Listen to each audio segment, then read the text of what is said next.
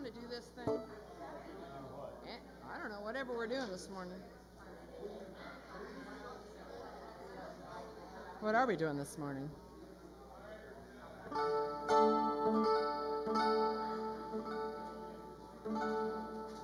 D.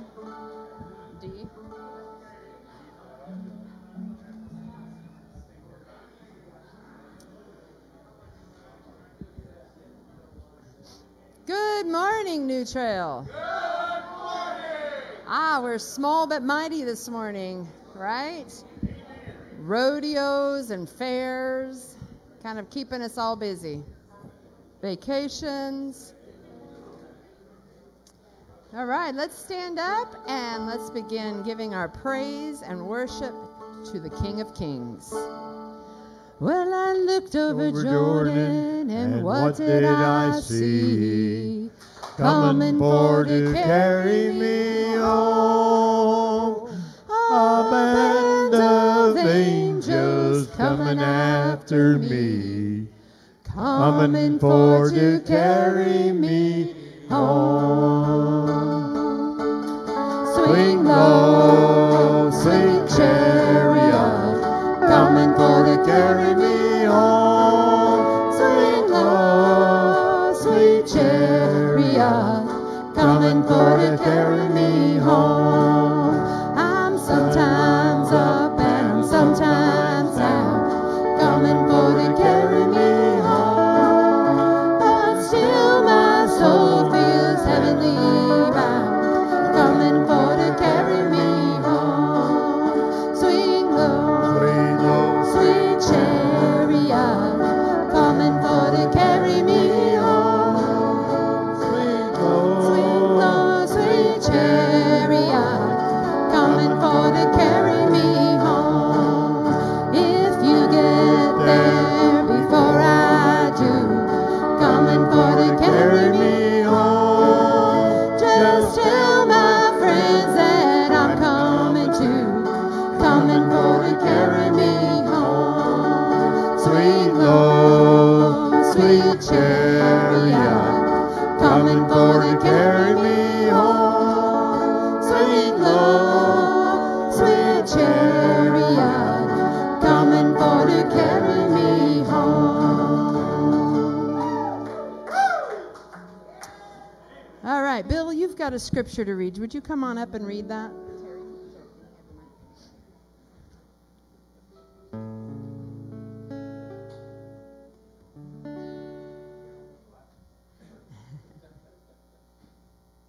Yeah, this is.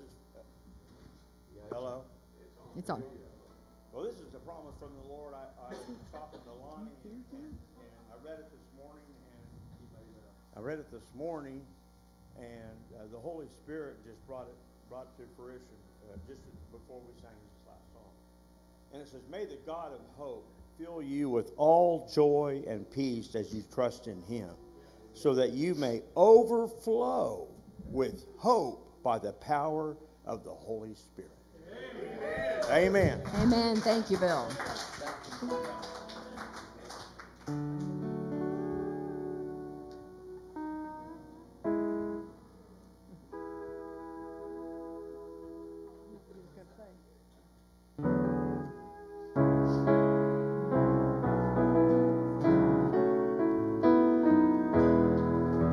I heard an old story, how the Savior came from glory, how He gave His life on Calvary to save a wretch like me. I heard about His groaning, of His precious blood's atoning. Then I repented of my sins and won the victory.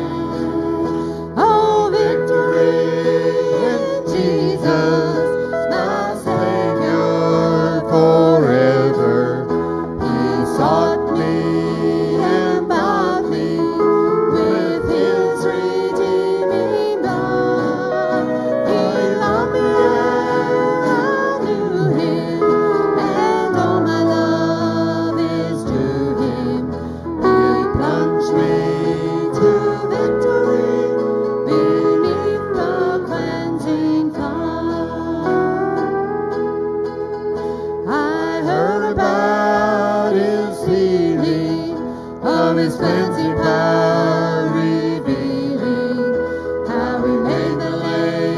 to walk again and cause the blind to see. And then I cried, dear Jesus, come and heal my broken spirit. Then some sweet Jesus came and brought to me the victory. Oh, victory in Jesus, my Savior forever. He sought me and bought me with his redeeming blood. He loved me ere I knew him, and all my love is to him. He plunged me to victory beneath the cleansing flood.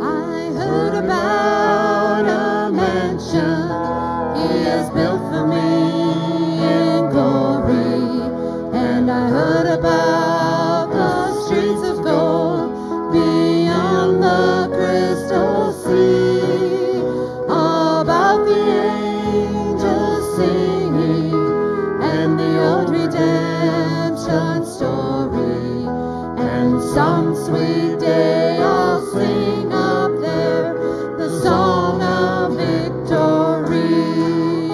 Oh, victory in Jesus, my Savior forever. He sought me and bought me with his redeeming blood. He loved me ere I knew him, and all my love is to him.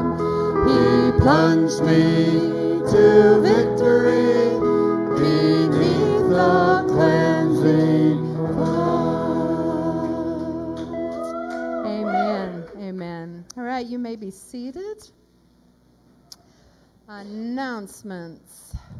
All right, this next Saturday, it's the all-church spruce up party. We're going to call it a party because it's going to be fun if we're all together working together. It's really important that we get this done. We will have brethren in Christ, people from literally all over the world here. And so we want to make sure that we're just putting our best forward, and we've got everything taken care of for that day. There's all sorts of things to do. It's not just a girl thing. Guys, we need some muscles, okay? General Assembly. So our church has been asked at General Assembly, and we're planning on, just to tell you the magnitude of this, 550-ish people, okay? We have been asked to serve a kind of a Midwest barbecue meal, something that's the flavor of the Midwest. So that is what we're doing. But we need a lot of help. That it's on Sunday, July 24th, and it's going to take about 40 people to pull it off. So if you have that afternoon free, I have a sign-up sheet out on the sign-up table out there, along with the snack sign-up sheet. Please put your name and your phone number down, and we just need to get an army together, okay? Pastor Stan. Good morning, New Trail. Good morning. Now, you know what? There in the United States, we have a volunteer army, and then there's the draft. If you don't volunteer, the draft will be implemented. Absolutely. Is that a good way to say it? Absolutely. We want you to know. Yeah. Well, you know what? This is a real blessing for them to come to New Trail and ask New Trail if we would do this. It's an honor. And it's really quite an honor to be able to do that. So we want to give the flavor of really what we are as a church, but yeah, we are as a conference. And In fact, I think we're the only, because there's going to be some meals just throughout conference. Jimmy John's is one of them. Jimmy John's. We can beat Jimmy John's, We are guys. the only, I think, church that's actually serving a meal. Yeah, we are. And so I think that's something special. So, you know what? I feel blessed to be a pastor of a church that's been asked to do that, but it puts a lot of responsibility on us, doesn't it? But we look forward to that. So, you bet. It's good to see this morning. I'm glad most that were at Concordia last night are wide awake, I think, and alert here this morning, as nobody had bull injuries last night. Praise God. Awesome. Right, Terry? You're okay? Terry. And Brian's not here today. I think he's still not feeling real hot. He wasn't feeling real hot last night, I found out. Say what? Yeah, he's still not feeling real hot, he said. So, anyway, but one of the things I just want to say, though, that we're going through some things that I tell you what, as we're learning to fight from a position of victory, we are in that position. But we're going through some things here, individually in the sense of health-wise. And this morning I just want to highlight those just for a moment, but then talk about the greatness that we have in Christ Jesus.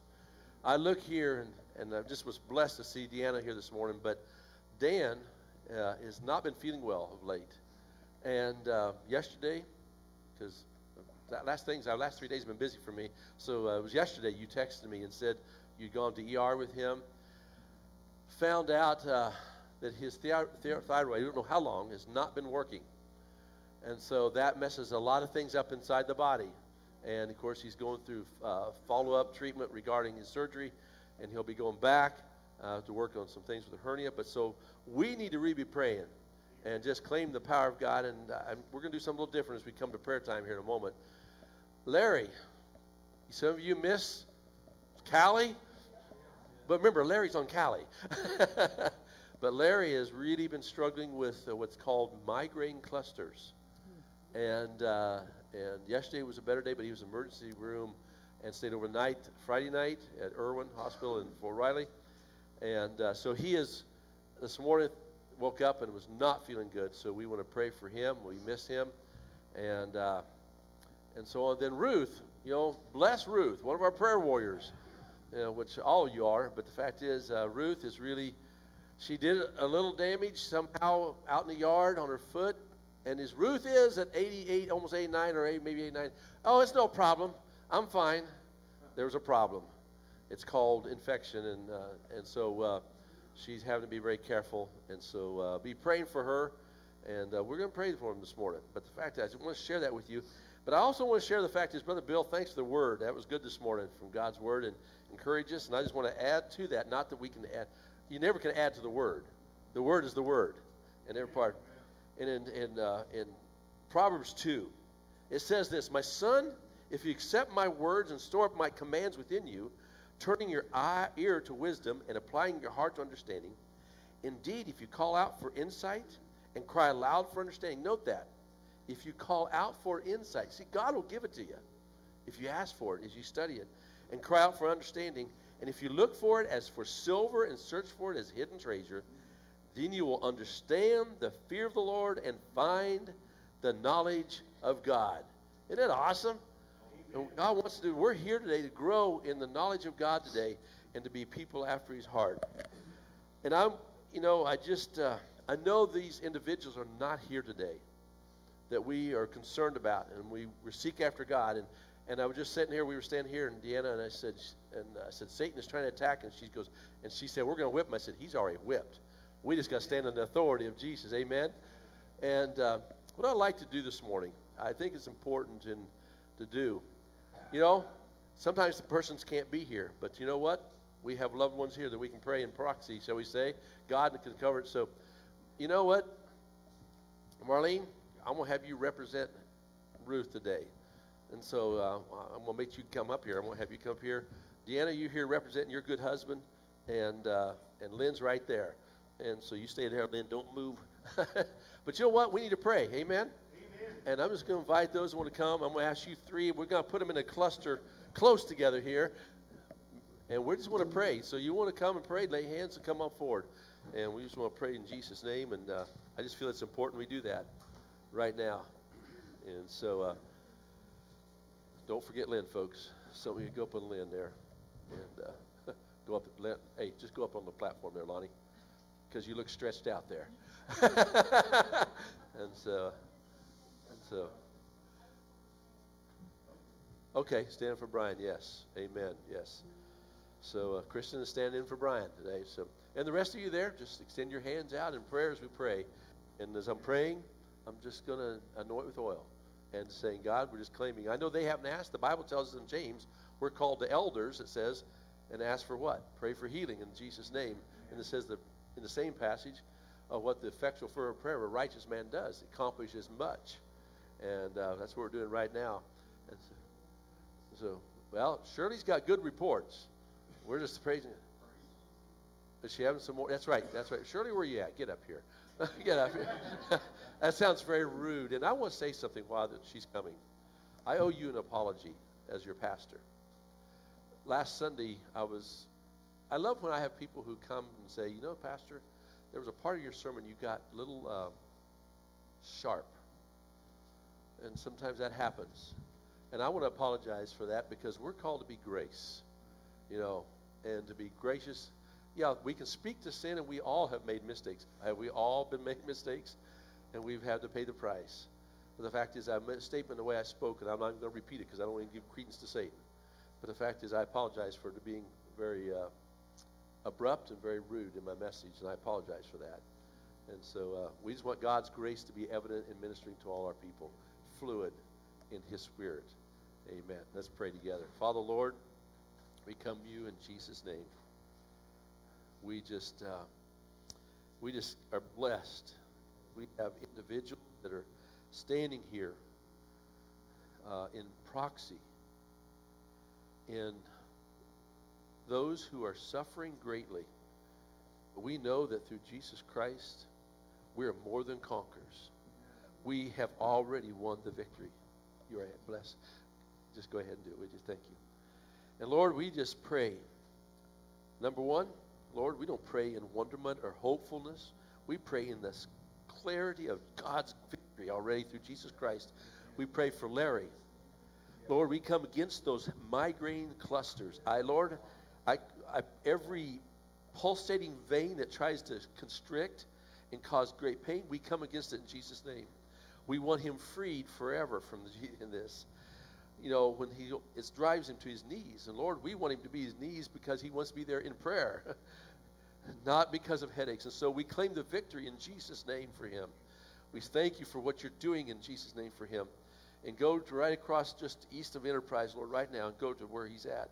And just touch him and lift him up. And may there be the witness of the power of the Holy Spirit upon him. We declare him free of those migraines right now in Jesus' name. We think of Brian, who still really, his body just, he did last night, I just kept saying, "Are you okay?" "Yeah, I'm okay." But he said, I said, "The vitamins have any effect?" And he said, "Yeah, some." But he said, "I just constantly feel tired." And the bottom line is, the fact is, we know when he went through the major bout of COVID, we know that's kicked his body hard. So, Lord, we come against every cell that's been brought down and made weak. We prayed renewed of the Holy Spirit's touch of every cell of his body to make him a whole man in Jesus' name. And Lord, as Krista stands here and she's concerned about him, and so rightfully so, as all of us are, we pray for his renewal of body and renewal of his spirit. And just know that he is really, really having a battle. So, Lord, the battle we sometimes take on and we forgot it's already been won. We just stand in the victory of what's been done in Jesus' name. And Lord, we pray for Dan. Lord, I just knew that he hadn't been feeling real good because he said a week or a half ago or so, a couple weeks ago. But we didn't know what all was, but now we do. And Lord, something wants to shut down, and we're saying in Jesus' name we want it to restart. Not because of our demand, but because you want every part of his body to function properly. So we pray for that thyroid right now. That right now in White City, would you go right there at the house where he's at? And I pray that you would just touch his body and let that thyroid begin to operate, be able to do the cleansing it's supposed to do, and all that of helping the body to be stimulated to what it's supposed to be doing for the glory of your name and for his strength of his body. So, Lord, we just are thankful that you are doing that in Jesus' name. And so, Lord, we know that there's the hernia to be repaired. And we just know you'll give the doctors clarity on that. We don't know what other things they're going to find. But, Lord, right now, we're claiming for the surgeon of all surgeons to touch his body, the healer of all healers to touch him. That is you, our Lord and Savior. So, Lord, I just pray, God, that you would do that as we thank you and we declare it done. We stand upon the promises of the Word of God. Thank you, Lord. And, Lord, we think of Ruth. Oh, Lord, Ruth, it's kind of dull without her around, not her here. Lord, we miss her. And, Lord, she's kind of stubborn, you know, and she just thinks she's still young yet. And, Lord, Lord, may we be that way at 88 or 89. And I pray, Lord, though, you would touch that foot where there's an infection and let it not go any further than just take every poison out of her system, everything that's being compromised. In Jesus' name, we just thank and stand upon your promises and what you're doing for her. And so, Lord, we just want her raised up. We want her amongst us, as we want all these individuals amongst us. But, Lord, we just want her to be fully healed, because we just know that she just delights in the joy of the Lord. And Lord, we know it's even affected her a little bit, because she called me, and I was in the middle of funerals when she did it. And the fact that she didn't remember calling me, Lord, that happens sometimes when there's affection of the body. It affects the mind. And so, Lord, we want her mind to be clear. We want it to be unhindered by anything, so she can be fluid and flowing in the Spirit of God. So, Lord, we just thank you for the healing upon her body in Jesus' name. And, Lord, we thank you for this word this week for Shirley. Both two doctors, Dr. Johnson, Dr. Beck, have said, we can't see any cancer. Praise God. We give you glory. We praise God for that, Lord. And we know there's one more test this week. And, Lord, we're just going to say, God, in Jesus' name, we're declaring nothing there in the other part of her body, that all the cells that might try to destroy her body, those things that we call cancer, we don't let them be part of her at all. And we just thank you for the word of promise. We also thank you for the victory of what is already going to be found to be, I call empty, because the disease has no part of her body right now. So, Lord, we love you. We praise you. We just pray the glory of God. As a church family, let's not be afraid to be assaulting the gates of glory. Because you know what? We have already won the victory through Jesus Christ. Because the Bible tells us in 1 Corinthians, we are the righteousness of Christ. Therefore, we are not God himself, but we have the character of God within us to be victors. And we are victors, and we are overcomers. And so, Lord, we thank you for it. We love you. We praise you. May the glory of Christ rest upon this service today. As we soon now will be singing more praises, but we will be giving in a way of our tithes and offerings and saying, Lord, we love you. Because we think so much, you gave us so much, we're just giving back to you. We love you with all our heart. We praise you, and we give you all our love and praise. In Jesus' name we pray. And God's people said together, all of us, amen, amen and amen. Amen. God bless. Amen. Well, let's praise the Lord as we're already doing, and just seek God as we sing and praise, as we give to the Lord as well.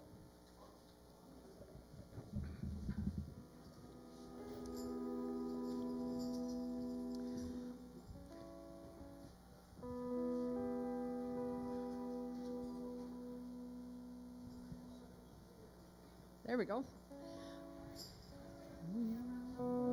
We are one in the Spirit. We are one in the Lord. We are one in the Spirit. We are one in the Lord. And we pray that our unity may one day be restored. And they'll know we are Christians by our love. By our love, yes, they'll know that we are Christians by our love. We will walk with each other, we will walk hand in hand. We will walk with each other, we will walk hand in hand.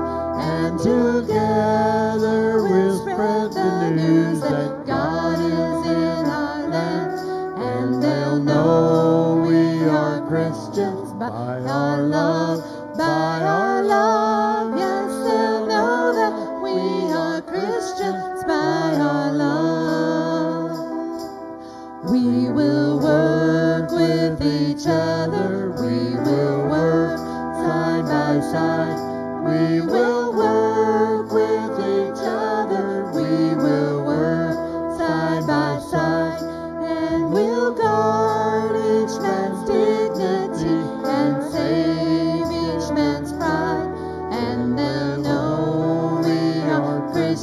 by our love, by our love. Yes, they'll know that we are Christians by our love.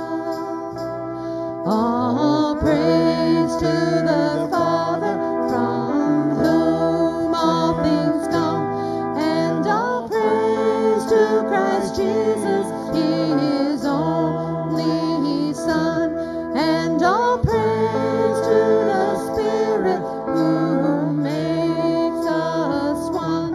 And they'll know we are Christians by our love, by our love. Yes, they'll know that we are Christians by our love. You know, today, and Stan mentioned our tithes and offerings, and you know, I know a lot of 401ks and portfolios and everything are filled with gold. And victory in Jesus, what's it say God does with gold? It's paving material. It's nothing. And then we sing, they'll know we are Christians by our love. Do they know? Do they know? Do we show? I look at Lonnie. He's over there at the Foot Locker.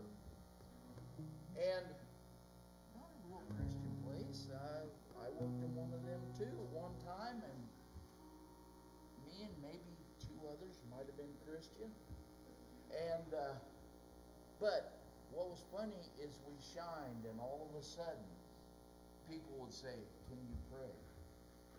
Do they see you are Christians by your love? Amen. But there's one person that we gotta stomp on real hard, and his name is fear. Deceiver. Doubt. Just brings everything up that you've ever done. It says you ain't worth blank. But guess what? There was a man that come to this earth, and he stretched out his hands and he says, guess what? Everybody's life matters. Fear is a liar, and that's Satan. So as you sing this, remember what he's done. You got two probably right here, that this song means a whole lot, don't it, Reg? So, sing it with pride in Jesus, because Satan has lost this fight. When he told you you're not good enough, when he told you you're not right, when he told you you're not strong enough to put up a good fight, when he told you you weren't worthy, when he told you you're not loved, when he told you you're not beautiful, you'll never be enough. He is a liar. He will take your breath, stop you in your steps. Fear, he is a liar. He will rob your rest, steal your happiness, cast your fear in the fire. 'Cause fear, he is a liar.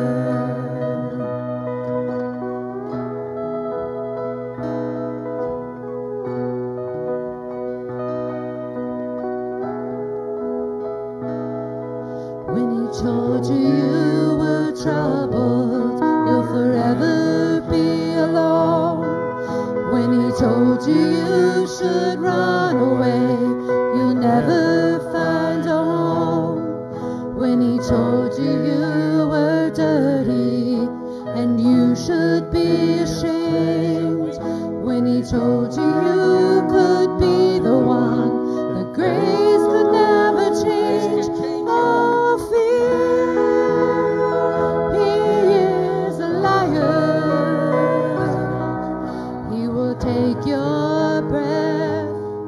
stop you in your steps. Fear, he is a liar. He'll rob your rest, steal your happiness, cast your fear in the fire. 'Cause fear, he is a liar. Let your fire fall and cast out all my fears. Let your fire fall, your love is all I feel. Let your fire fall and cast out all my fears. Let your fire fall, your love is all I feel. Let your fire fall and cast out all my fears. Let your fire fall, your love is all I feel. Let's do that again. Let your fire fall and cast out all my fears. Let your fire fall, your love is all I feel. Oh, fear, he is a liar. He will take your breath, stop you in your steps. Fear, he is a liar. He will rob your rest, steal your happiness, cast your fear in the fire. 'Cause fear, he is a liar. Fear, he is a liar. We hear those words. We want the fire to come, and we cast our fear in the fire. That is the Holy Spirit. That is what God wants, is the power of the Holy Spirit in each of us to be flowing and overpowering and victorious. And when, you know, as we hear Brother Rant keep saying, I want us to understand of entering that Sabbath rest, being in the rest of Jesus, being in the confidence of Jesus, being in the fact is that whatever might come, you know what? Say, I'm under the covering of the Holy Spirit. You can't touch me. And that's what it's about, and we give it all up to Him. Lord, we thank you for your Holy Spirit. We thank you for the victory we have because of the Holy Spirit. And we stand in the promises of the glory of Jesus. In Jesus' name we pray. And God's people said resoundingly, Amen. Amen. Amen. God bless you. You may be seated. Amen. Oh, what a great song. Great song. So, well, I'll tell you what. It's good to be among the family of God this morning, be with you. I feel kind of spoiled being pastor here. I really do. And I guess that's not a bad place to be, is to be spoiled. You know what? When there's a love in the body of Christ and you feel the love of God, that's important. And there's children. You're ready to go to children's church. God bless you as you go. But I tell you what, I just want to say, I just love you as a church family. You're great, and God is working among us. And we just believe good things are days ahead. And we're just going to keep looking forward to what God's going to do. Well, you know, I really don't want to say this morning, but I want to because I have to. I think of where we live, and I love where we're at. I love the Midwest. I love Kansas. I love where we're at here. But you know what's happening? We are getting cooked in a slow boil. You know the old adage about the frog in the kettle? And the furnace, the heater gets turned up on the bottom, and then what happens to the water? It goes from cool, and the frog is enjoying himself, but soon the frog is what? Boiled and dies. I am concerned about us as a people because I love our culture, where we're at, and we feel, I'm going to just say, we feel a false sense of security here in this area, and I'll tell you why. You go to the city and you see sin slammed in your face, really, really obvious. We out here, we know what we believe. We're more conservative as we think about who we are. But what's happening is Satan's trying to cook us by slowly turning up the thermostat. What's that? Got a ninja thing going? Brother Marshall's into kung fu over here. Got the ninja thing going.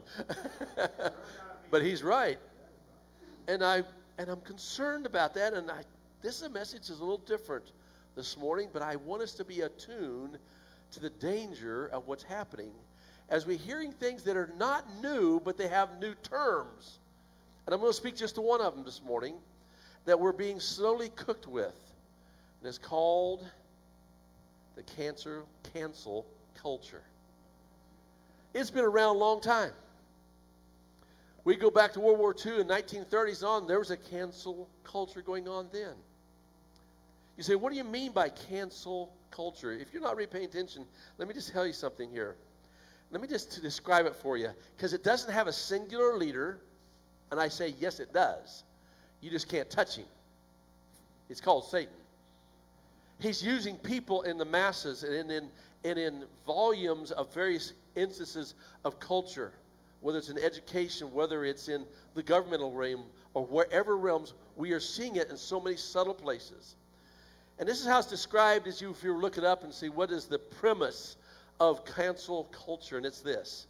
Cancer culture, or call-out culture as it's often called, is a phrase contemporary to the late 2010s and 2020s, used to refer to a form of ostracization, that means pushing aside, in which someone is thrust out of social or professional circles, whether it be online, on social media, or in person. Those subject to this ostracization are said to have been canceled. It happened back in the 30s and in the 40s. 6 million of them got canceled. It was called Jews. Because Hitler did not see a place for them, because he hated them, and he saw them as being the destruction of Germany, as he thought, from World War I. And he gave them all the credence and gave them more credence than they probably deserved, but they were ones that were hated. And guess what he did? He began to ostracize them slowly.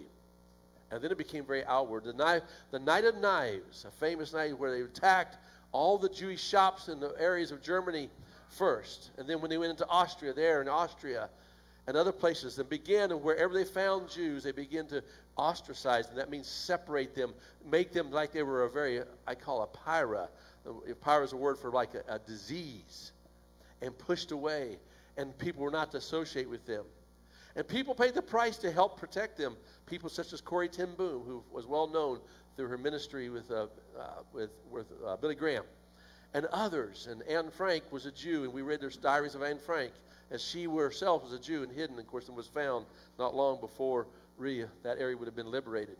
But the bottom line is this: what's happening, and we're seeing culture pushing us, informing us. And you say, what do you mean us?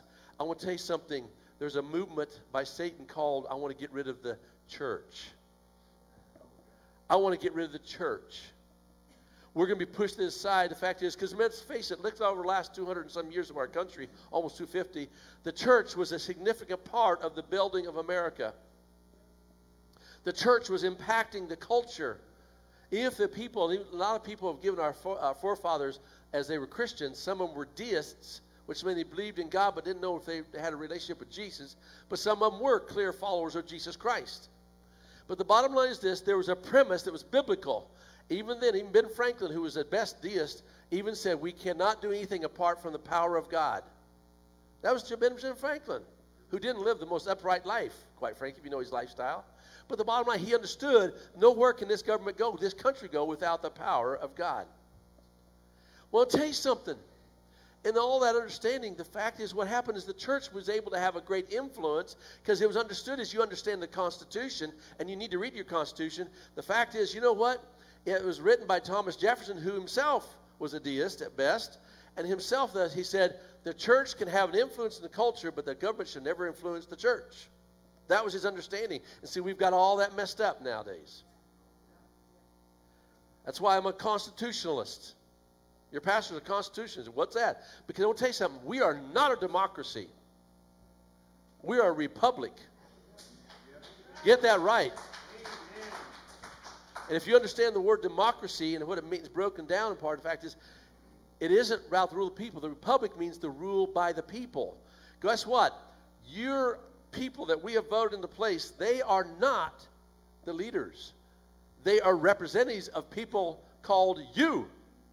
They're called to lead. And if we people are in the Word of God and following the Word of God as much as a lot of culture was in the past in America, and we saw the Judeo-Christian belief system controlling America, we saw that God prospered and He blessed us because we were trying to be obedient to Him. And also, let me just add here, because we have some, even our own denomination, I don't like, they're speaking, we're saying, the fact is, they're saying, we're not sure we should be before the Jewish people. Now, folks, I want you to know something. You look through history, any nation that turned their back on the Jewish people, look what happened to that empire or that country. The British Empire, in 1918, when they turned their back on Israel, it began to go down. You look through all history, that's happened. Folks, we've had leaders who have pronounced, and then we had a leader who went back in and said, we're moving the embassy from Tel Aviv to Jerusalem, because he was going to say, Israel is important. They are God's people. Now we have leadership that doesn't want to go there. Guess what? When the final decision is made that we're going to reject Israel, the last rock will fall out from under us. We'll be done. Because God wants His people to be blessed by the people around Him. They are to be a blessing, and we are to be a blessing to them. So I want you to understand something. What's happened is that now we're getting pushed aside, is that we as a church and we as a cultural, supposed to be changing entity, we are being told we are warmongers, we are homophobic, we are given many terminologies pushing us and saying they are dangerous. In fact, I just heard our president this week, as he was speaking to the issue of the Supreme Court's decision, the fact is that we have these dastardly, it wasn't the word he used, but I'm going to say it was on the same line as dastardly, movements that are dangerous in America, and he was talking about those who stood for life. No, I don't say amen. Gary. You better listen carefully, Gary. I was not saying amen to that one. Because I want you to know something. I am for life. We as a church are for life. And we support life for the glory of Jesus Christ. And we are called to, because I want you to know, if it wasn't for my mom and dad, I wouldn't be here. So I'm thankful for life. To understand this, what's happening is we're seeing a culture that's causing us to look like we are the dangerous ones. We are being ostracized. The cancel culture is trying to cancel the church out. Are you with me? Now, I'm going to be honest with you. This morning, my points are not my points. But somebody I read through an institute, a Christian Institute for Liberty, and I'm afraid they pointed out 5 things why what the cancel culture says and what we understand is unbiblical. Okay? So it's a different message this morning. I'm speaking about cultural dynamics that's going on. And I want you to be with me this morning. But I want to take us first to the book of Matthew, chapter 10. And then not that I want to take just one verse, but I'm going to bring it in context. Because Jesus is about to send the 12 disciples out. And you know what? He knows what's going to happen. That's why he sent them out 2 by 2, not lone rangers. They could support each other, care for each other, to pray for each other, all those things. He tells them what to do. If they're received, to go in and receive that gifted blessing from those people. If we're rejected, shake the dust off your feet and move on. And we move on. But then come to verse 21. It says, brother will betray brother to death, and a father his child, and children will rebel against their parents and have them put to death. Verse 22 is what I want you to note. You will be hated by everyone because of me. That's Jesus talking. But the one who stands firm to the end will be saved. When you're persecuted in one place, flee to another. Truly, I tell you, you will not finish going through the towns of Israel before the Son of Man comes. I want to tell you something here. Verse 22 stands out to me because it says, you will be hated by everyone because of Jesus, because of me, he says. Folks, are we feeling a hatred? Sure we are. We're trying to be compartmentalized, put aside. Don't tell me what I want to do or not do. I have my rights. The woke movement, that's another message in itself. Let's tell you, we woke up to what the realities are. Well, guess what? The only thing they haven't woke up to is the reality of sin. But the point is this. In this passage of Scripture, I want you to understand something here. It says, but the one who stands firm to the end will be saved. Folks, I want to speak about the cancel culture because I want you to understand what we're facing and know how to stand to the end. All right? I want to encourage us. I don't want us to be defeated, but I want you to know what the culture is thinking. Number one, the cancel culture teaches the sin of partiality. Partiality means partially some of you are okay. Brother Bill, you're okay. But Thomas, because Bill's on my side. He thinks like I do. And therefore, because he doesn't, you, Thomas, don't think like us, therefore, we don't need you anymore. Say, what's that? No. For those online that didn't hear that, I said, Thomas over here is a dyed-in-the-wool K-State fan. We'll forgive him anyway. Sorry, Dave. Dave. Every time I go to the Myers' home, I have to drink out of a K-State glass. And I know it's designed intentionally when I show up. There's a K-State glass, and whether it's a meal or just whether I'm just there in the afternoon or whatever I'm there, the fact is there's that K-State glass, and I know it's by design.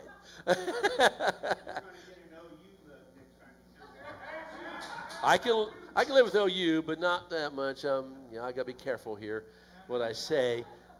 But anyway, the fact is, and that's a good illustration because I remember how Bryce felt the first time we went to K-State, Oklahoma State game, because we're Oklahoma State fans, particularly my son. And the thing about it is, first time we've gone, and where we get, and we have there, and pretty soon people are coming in, and some people from K-State going, oh, where are you guys from? And Bryce goes, Abilene, and the gentleman goes, you mean down the road, Abilene? Yeah, he said, but you're wearing orange. And he goes, yeah, I'm an Oklahoma State fan. Oh. Anyway, so what happened is I just love this. What happened is the crowd became, and suddenly there was and I wasn't wearing orange, he was. And he said, man, this is a little overwhelming. All the purple around him. And I said, now you know how the Christians felt when the Lions were about to get him. But you know what? He in some way felt, without meaning to be that way, he felt what? Ostracized, separate, didn't he? The K-State group, or the Oklahoma State group, was down at the end of the end zone, really the most of them there, and that's where they go. But I want to tell you something. This is a greater significance of understanding partiality. That is a sin, because nobody is to be partial to anybody else. Everybody is valuable in the sight of God. We might think differently. I mean, I want you to know I have friends who think absolutely opposite of me on our social and moral issues, or actually ethical issues and some of the social issues. But the fact is, you know what? I still love them.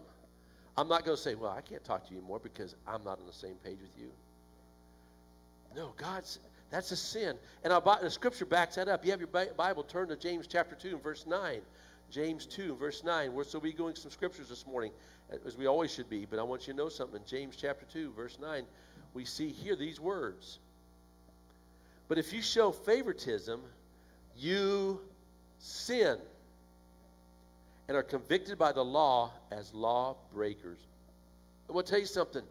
We're not called to be separated and called separation. The fact is, because remember I told yesterday I was at the remembrance of Cecilia, my classmate, and I was talking to someone. I said, yeah, Cecilia and I and another classmate of mine, we were in a group at school, and I've shared this in the past with you about my teacher who challenged me with the question when she realized that one person who influenced her life was Jesus, and she just wiped off everybody else and she came after us.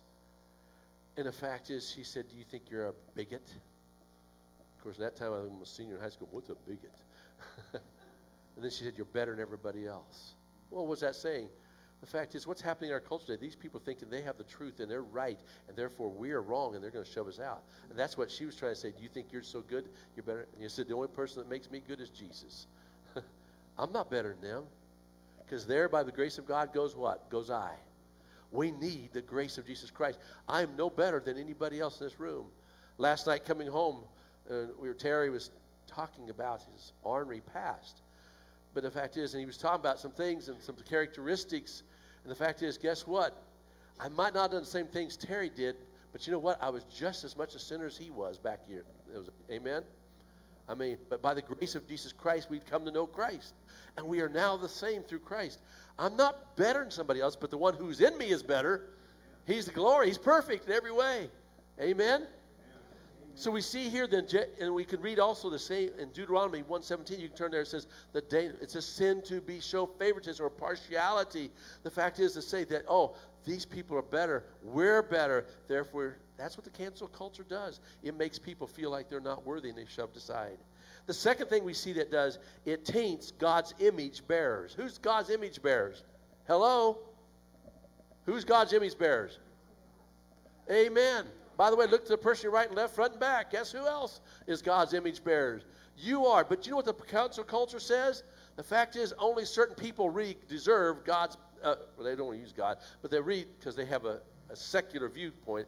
But the bottom line is that they believe the fact is they're the only ones that have favoritism from some entity, and they're right. Let's face it. I just read an update. I understood that the one world government wanted to put the world population at 1 billion. I just read recently is now 500 million. Folks, that's half of a billion. The fact is, you know, what they want to do? They want to marginalize you. How are they going to do it? How did Hitler do it? You know what? We look through history. We are determined to wipe out, as Albanius once said, we're going to wipe out any vestiges of Christianity today, ever. And they did. In fact, they claimed they were the only country of all the communist countries of the Eastern Bloc to never have a Bible in it. Now today, guess what God has done? There's a strong church in Albania. You can never defeat the power of God and the Word of God. We might think it looks as defeated, but God always has a remnant. Remember Elijah? What happened to Elijah? Lord, I'm only the only one. Is there nobody else? He said, hold on, I have. How many others? Brother Marshall, how many was there? 7,000? Elijah. Remember? There were 7,000 yet. You know, you say, well, among a whole population, it's not very many. God don't need a whole lot to turn the world upside down. He just needs faithful people that are committed to Him, that have maybe been pushed aside, but God said, you just go ahead and push, because He's the biggest pusher of all. The greatest picture I ever saw one time, we always talk about bulls, that bulls are tough. I realized something. You get a good bronc who's huge, those bulls had no chance. I'll never forget one time, Sammy Andrew Stock, we were here, and it was before a performance. It was early, and they had them already prepped in the stalls where the pens they were going to be in before we started this performance. And there was one of these broncs, huge. He was to many hands, and he was just fuming and foaming and everything else. And it was over the two that did not have, I call anti-jump bars. And the fact is, this horse, decided to leap over, just no run, just over into where two big bulls are at. And I will never forget, those two bulls, suddenly you could see like, okay. And I thought they'd have an attitude back. No, that horse literally leaned. I mean, he didn't stand like this. He leaned into them, and both those bulls had to give way. I'm like, man, that's power. And I thought about that. You know what? Jesus, we might look like there's a minority of us, but guess who's the one that's leaning for us? It's mighty Jesus, our Lord and Savior. Amen? He's in the pen. He jumps in and says, hold on, I'll take care of you. Let me push these bulls out of the way. I loved it. What a picture for me. And I said, can we get the picture? This is what God wants to do for us. But the cancel culture taints the image of God's bearers of Him. And the fact is, turn to Genesis chapter 1, verse 27. We're just looking at scriptures that prove of our position with our Lord.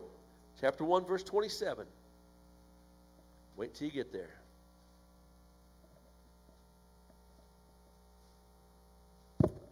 Because I want you to read this. Because you understand from the beginning what God thought of us. So God created mankind in His own image. In the image of God He created them. Male and female He created them. By the way, male and female He created them. Not it or whatever the person in between is. No, there is no such. Male, female. We are made in the image of God. We are made for His glory. We have been touched with His glory. When we get defeated and get down, we're forgetting the fact is we're tainting the image that God made. We're forgetting that we are made in His glory and power. For we are more than conquerors through Jesus Christ our Lord. Folks, we might be tainted by culture. We might be ostracized. And I want you to know what's happening, because in this culture we feel like it's okay. But I want to just tell you something, how we're seeing ourselves pushed. Because what's happening in the economic scheme of our governmental officials in the world system, guess what's happening? The cost of things for fuel and fertilizers and feed is going up and up. You know what they're starting to see now? Farmers selling big blocks of land because they can't afford anymore. There's a big block just east of Navarre, 313 acres, being ready to be sold. I know whose it is. I like to buy it. Don't have that much money. But the bottom line is this. You know what? Here's the point. We're feeling the pressure of this cancel culture. This is a result of it. Come here, folks. They're trying to squeeze people out. Those of just the small. We don't need a small farmer, because I want you to know they want a collective system. That was called communism. Collective system was the communism. What's collective? Collective farms, where everybody goes there and they farm all the land that's owned by the government. Takes away the self-will and self-drive to produce. And they wonder why Russia had such problems. Quite frankly, folks, it looks like Russia's thriving today. It isn't. You just don't know that you're just not inside the infrastructure of all of it. I'm reading some things now on what's going on in Russia. The old communist way is still there, and it's bringing down, again, the image of people feeling valued and worth. The only difference is this. The church has gotten a lot stronger in Russia since then, since the curtain fell in 1989. Thanks to God and through people like Mr. Reagan said, Mr. Gorbachev, tear this wall down. Well, the bottom line is this. We realize that the cancel culture is tainting us, saying, you know what? We can pick and choose who we think is the most of importance and value. Are you with me, brothers and sisters? That's the problem, is we have this culture saying, you're my type, you're not. And therefore, we're looking at people and saying, you know, they're not worthy. Because the fact is, when we are people that are made to look like we are nothing but bumpkins and stupidity, guess what? That's what we're being told to look like. I have to admit it to you. It happens in the church. I've told you once before. When I was on the board, national board of our denomination, we had an individual who used to be an academic dean, and back east. And a friend of mine who served before me was very bright, but he heard a word mentioned by this academic dean. He just simply said, I'm not familiar with that word. And this person speaking, and this is kind of the way we hear in our world, our cancel culture speaking, said this: oh, I forgot. You're not part of the intelligentsia of the East. Now, doesn't that make you feel so wonderful? Makes you feel so good. What a way to make the body of Christ feel so important. I mean, this is another person claiming to know Christ saying it to another one. You're not part of the intelligentsia of the East. Well, I'll tell you what. I'll tell you about the intelligentsia of the East. They're the same ones that many times I flew, I found millions of miles on the jet. And I'll never forget, I guess I got fed up because I found out so many Easterners still thought, folks, that you were in danger because Indians were still flying around here with their horses and bows and arrows. And I'll never forget, I got fed up to somebody in Chicago O'Hare Airport, and this poor person caught it, and he said, isn't it dangerous? And I said, let me think. I think 6 arrows hit the fuselage of the jet as I jumped inside. Wasn't very nice of me, was it? But the person caught the point.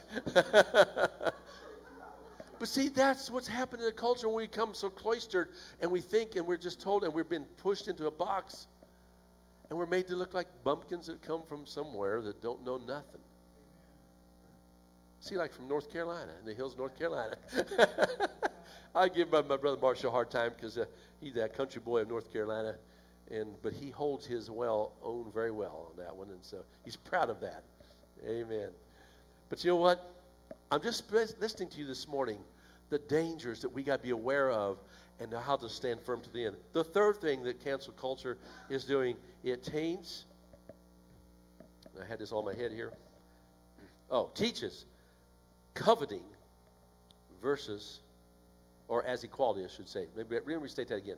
It teaches coveting as equality. You say, excuse me? Coveting. What the Bible tells us. We're not to covet what? Our neighbor's wife or anybody else. We're not. That means want it for myself and me only. But the cancel culture is all about the fulfillment of themselves, and therefore, if they get fulfilled, or whoever they think they're part of and want to be, therefore, everything is equal, equitable for everybody because we covet it for us. Why do you think the one world government wants to make the world population to 500 million? You know, you put 500 million around this earth, you know what? You can put a lot of people and never know they were there. But because then they have what's theirs. I own this 10 million acres. And so is my neighbor. Because the less we have, the more we can have. Does that make sense? You said, let me think on that one. The less, I back up, the less there are, the more I can have. And therefore, there's equality. See, that was part of communism, too. We take the government, the land from the people, and we can there have it for ourselves, and we can just have our little pawns farm the land for us. You know, let's face it, those who have money will do what they can, and they will take care of themselves, while the rest suffer. Exodus chapter 20. You have your Bibles? Exodus 20. Book of Exodus. Exodus, book of the Bible. You have Genesis and Exodus. Exodus chapter 20.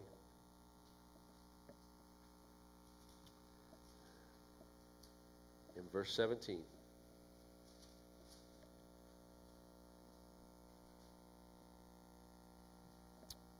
I've already started to say it.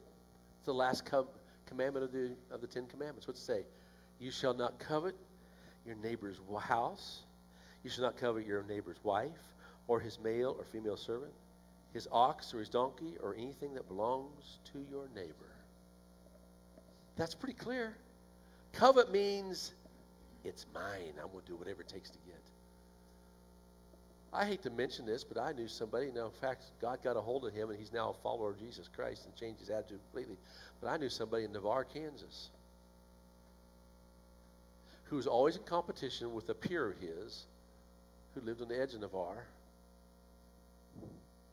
I'll never forget, he was wanting to match him, or he had to have the exact same thing as his friend.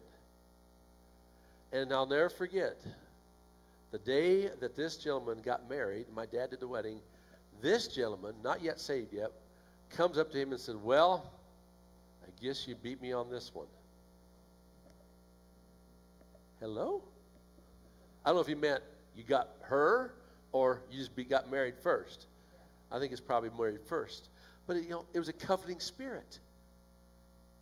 I want what you got, or I want to be sure that we have that nobody else has. At least the two of us will be on the same plane. Oh, Lord, this is the cancel culture that's happening to us. We're being shoved aside. We're being taught to covet. That's why they hate when people are starting to push back. I want to tell you something. I don't want to get in the political realm here completely, but I want to tell you something. Do you know what's finally happening in San Francisco? People are starting to push back against the one who controls that area, namely a U.S. representative named Nancy Pelosi. Have you seen the pictures? And I have friends from San Francisco. Do you know what San Francisco looks like downtown? It is terrible. Starbucks, who's been supportive of all this I'm talking about, you know what? They even moved out of there. They're moving out. Why?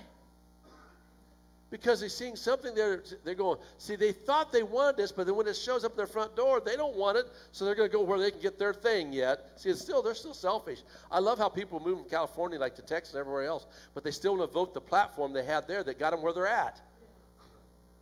Well, you want that there? Go, watch out, because it's going to be the same thing there.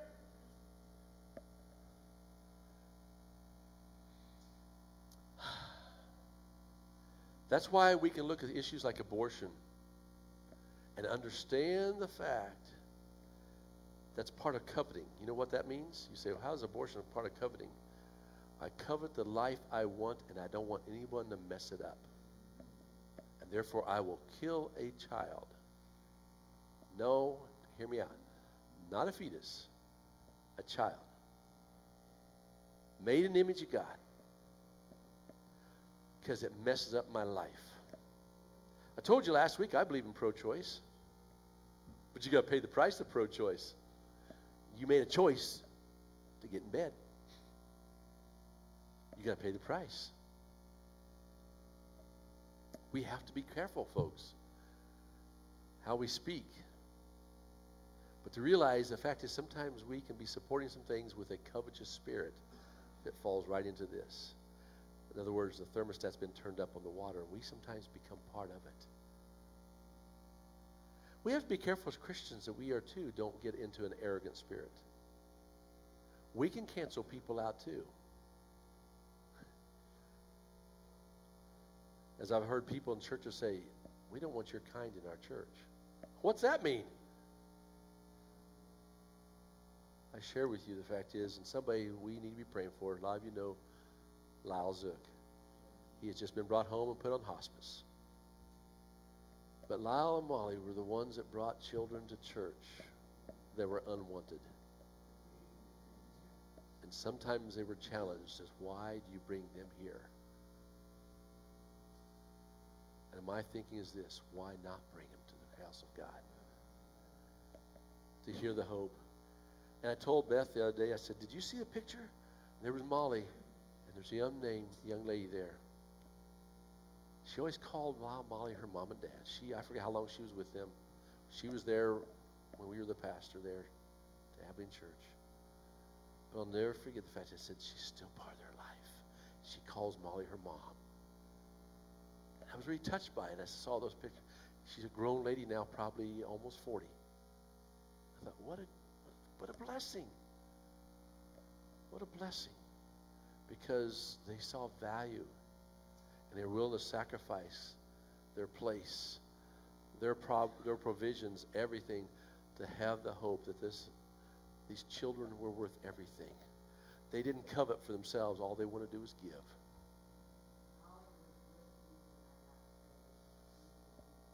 Amen.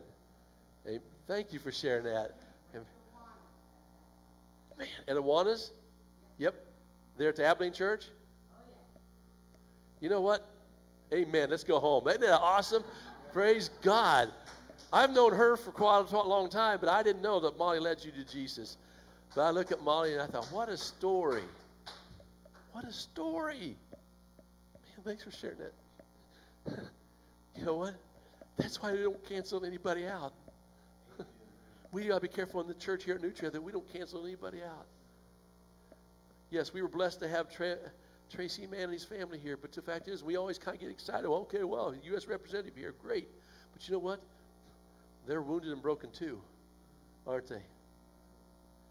But guess what? There's people who don't have the same status they do, but they're just as broken as Tracy and them, and vice versa. Folks, we don't cancel anybody out. But that's what's happening even in the church today. We have churches that are getting separated, and we're wondering why. And there's people who get mad at churches that hold to the biblical standards of Scripture, because the fact is we're not buying into the governmental system and all the system of the one world government, all these things. We're not buying into the cancel culture. Why? Because we believe God's word is preeminent and Jesus is Lord. That's why I had to apologize to you this morning, because the fact is I don't want anybody to feel they have been put down upon. Now, I will say, will I still speak to sin? I'll still speak to sin. But I don't want to be judgmental in the sense I use some harsh words I shouldn't have used in the spirit of which it came in. Because I'll tell you what, sin is already harsh. We're called to be grace. We're called to be grace, aren't we? So I see the fact is that we got to be careful that we got to realize that they see coveting as equality. In other words, they want to push you out so they can have yours because they want it. But that way, the few of us can have what equal plane. The fourth thing we understand about the critical race understanding is this. They impart guilt to the guiltless. Listen to that one. They impart guilt to the guiltless. In Jesus Christ, we are found guiltless through the redemption of Jesus Christ. But the world system, this cancel culture is trying to make us feel guilty for things. Now, I want to tell you something. The church ain't perfect. There are a lot of things we've done that we shouldn't have done. But we are still redeemed by the blood of Jesus Christ if we know him as Savior. And when I say church, I'm speaking about those who accepted Jesus as their Savior and Lord, and are desirous to walk in the power and the might of the glory of the Holy Spirit. In Exodus, back to Exodus chapter 18, verse 20. Turn there again. Exodus 18 and verse 20.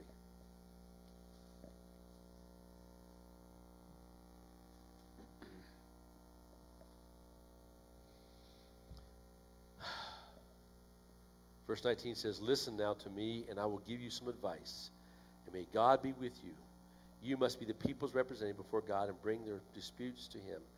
Teach them his decrees and instructions, show them the way they are to live and how they are to behave." And you say, what does that have to do with the guiltless? Bottom line is this: we're teaching people to live in a way of righteousness and holiness. And that we are, the fact is, we realize if we obey what God tells us to do, whatever man might say to try to push us aside, we can say, I'm not guilty, even though they might pronounce us guilty. Folks, the day is getting a lot closer in America to where this will be illegal. And if they want to call me guilty of holding and hiding a word of God, so be it. Because in God's eyes, I am not guilty of anything except obedience to him. Now, I want to tell you something, folks. Hear me carefully. I believe in obeying the law of the land until it comes direct contradiction to the Word of God. Hear me out.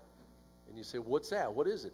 Well, I'll tell you what. When they tell me I cannot worship Jesus, you're to worship here. Look at Daniel and Shadrach, Meshach, and Abednego. What they were told to do. You can't worship. You're to go bow down before Nebuchadnezzar. He's about to bow down to the idol he made. And they said, no. Now, they could have still died, but God intervened and spared him, didn't he? I'll guarantee you, if I die, I've been spared too. I'm with Jesus. But the idea is this. This is not my home. What does it tell us in 1 Peter? We're but just strangers or sojourners passing through. Folks, some of you got your teeth and your claws too much into this land. It ain't here for long.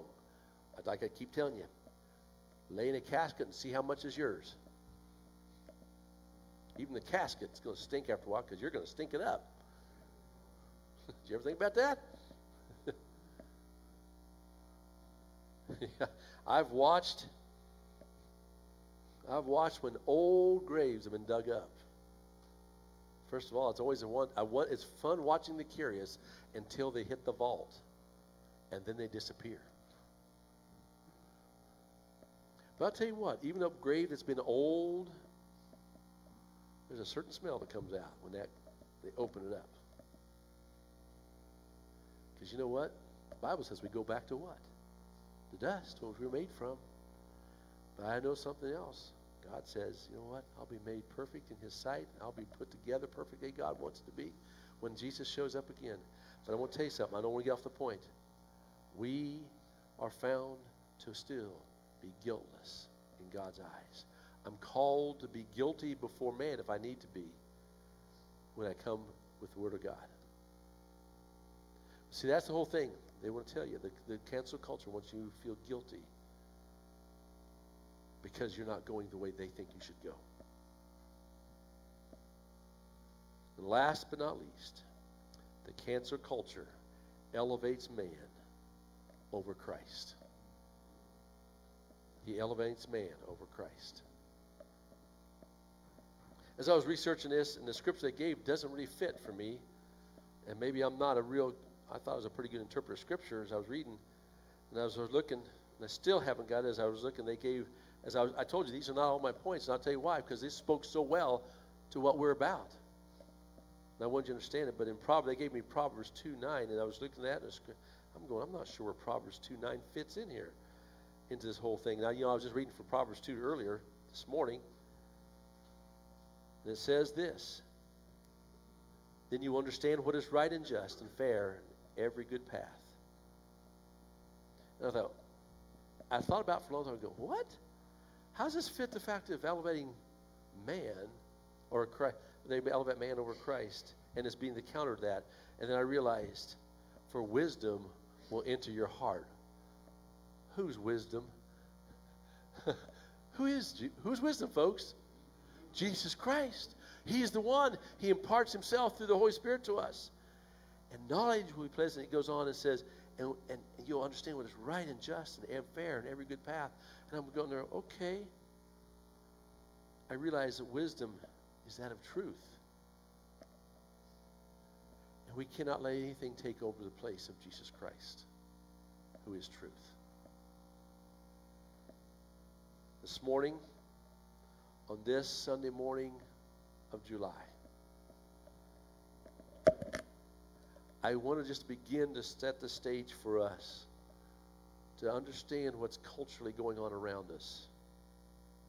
And folks, we in the Midwest, and I say it because that's why, isn't it interesting that people from the coast that don't like what's going on the coast are coming to the Midwest? I say that.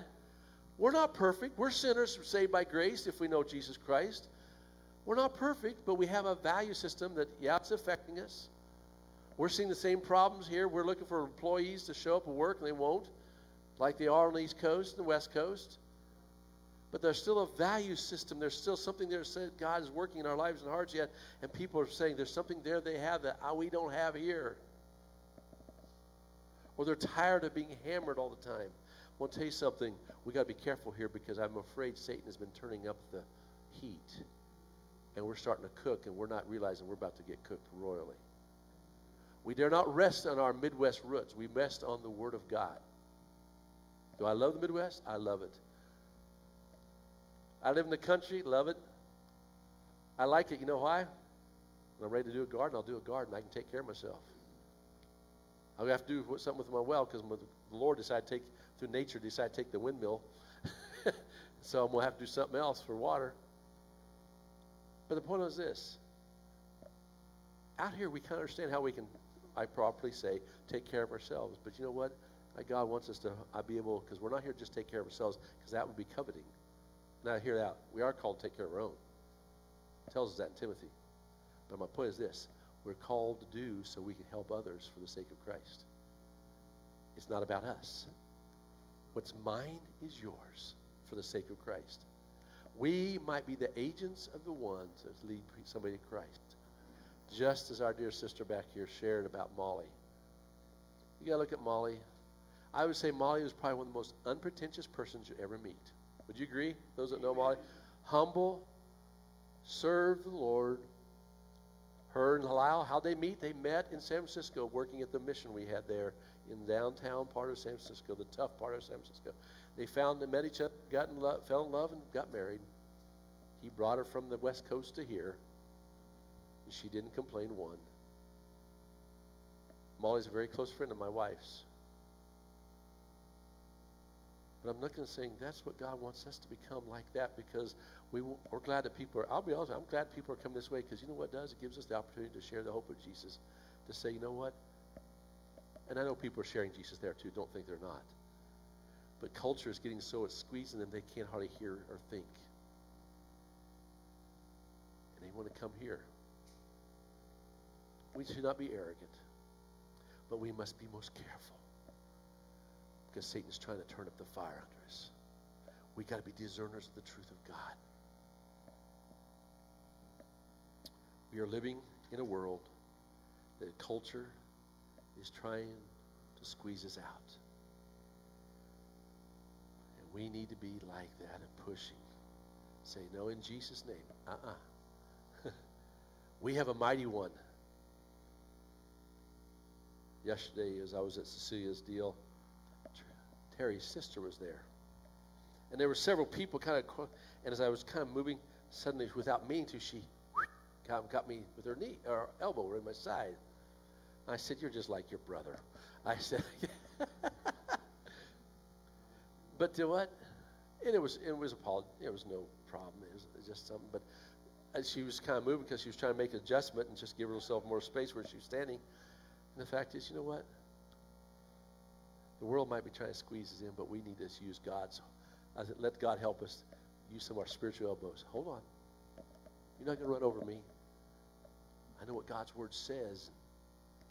I ain't going to get run over because I have a Lord who's already whipped you. He's already whipped. Satan, you might be trying to use the world and people to come against me. but I'm more than a conqueror through Jesus Christ. This morning, I just want us to be thinking about what the culture is trying to do to us. Understand their mindset. And not be vicious in attitude, but be very astute in our response biblically. Does that make sense? What's the Bible tell us in Matthew 10? Stand firm. You might get shoved around, you think. But when we stand in Christ, nobody can move us. What did Paul say in Romans? Neither life nor death, principalities, powers, all can separate us or move us from the power. From what? From God, the love of God himself. Folks, don't get moved.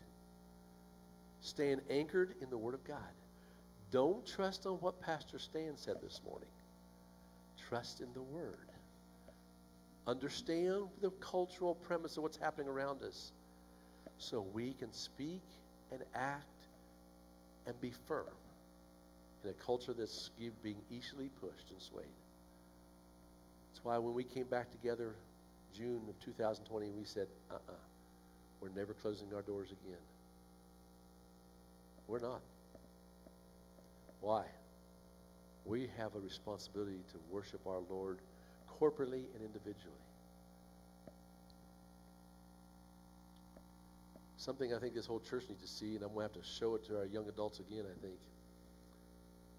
We saw for a few weeks a DVD called Not a Fan. Not a fan. What's it mean to not be just a fan of Jesus? We're called to be sold out, committed followers of Jesus Christ. Not to show up in church just when it feels convenient for us. We need to be a people that are totally committed to every aspect of God's call to us. Because I guarantee you, just like I saw on Facebook the other day, I saw it twice now, saying, is this what the church should look like? If you're not in church, and it showed a herd of zebras, but there was one zebra being pursued by a lion because he got separated from the rest. I think we got a lot of people that are even part of this church, I'm afraid, that have gotten out there and they're going down fast because they separate themselves from the body of Christ. I'm sorry, folks. We need each other. We need each other. We hear his voice. That's right. So today, we have a culture that's trying to separate us from the herd. Say, you're not needed. I can exterminate you. Do away with you. That's called the cancel culture. It's been around in many forms and many ways. That's just the term now. We got to be people that stand against it and stand firm for Jesus Christ. Every one of you is of value in the worth of God's sight. Perfect in every way through his righteousness. Let's not be ashamed to stand for him. Let's pray. Lord, today, make us fearless, because the one who was fearless has already conquered everything that could come against us. For he's like that big bronc that leaned against those bulls. We know, Lord, you're the mighty one. And when bulls try to come after us, remind us we have the spirit of that bronc in our hearts. Remind us that we're trying to be separated, but we got to be more unified in the spirit.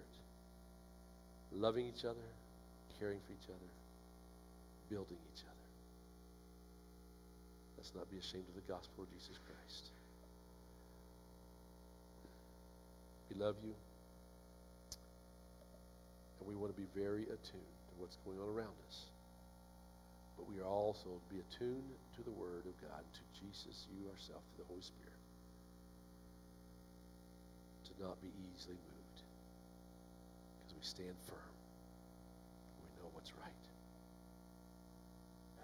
Give us that boldness by the Holy Spirit that comes beyond ourselves as we obey you. In Jesus' name we pray. And God's people said. Amen. Amen. Amen. Go boldly in Christ, as our calling is to do this, to serve the Western heritage culture of the Smoky Valley region by reaching the uncommitted for Jesus Christ. Go for it. Go in his power. Amen.